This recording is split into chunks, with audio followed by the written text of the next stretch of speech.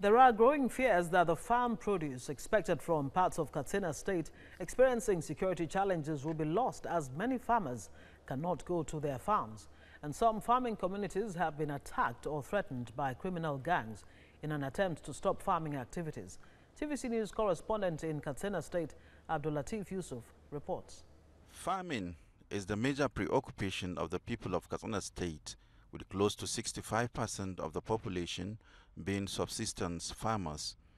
This is evident in the number of grain markets across the state, where large transactions of grains are made weekly from across Nigeria. As a result, many successful farmers and businessmen target annual farming seasons to reinvest in ensuring a bumper harvest. But this year is different. The security challenges have disrupted such plans, and the economy of Katsina state is suffering greatly as a result of this. 90% of those people who have been dislodged in these areas are typically agrarians. That means the mainstay of their economy is sourced from agriculture. Now, if they are dislodged, apparently there will be what? Hunger. Now, to contain such a problem, I think the only option left with law enforcement agents, since they are the ones that have been trained for this purpose, is to devise a means through which they can contain the situation. Because by the moment people start to defend themselves, there will be more catastrophe, there will be more bloodshed.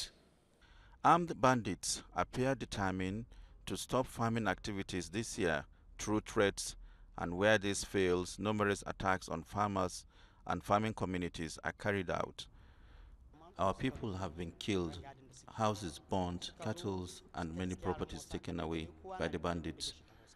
And they said they will be back soon to complete what they have started. All our animals used for farming have been taken away. We don't have options than to flee our area. They are hunting for my son to kill.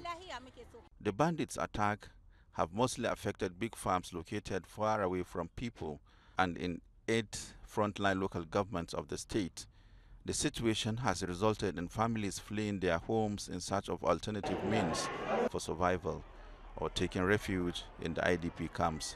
The state government says it is determined to overcome the situation and alleviate the plight of the common man. Abdulatif Yusuf, TVC News, Katsina.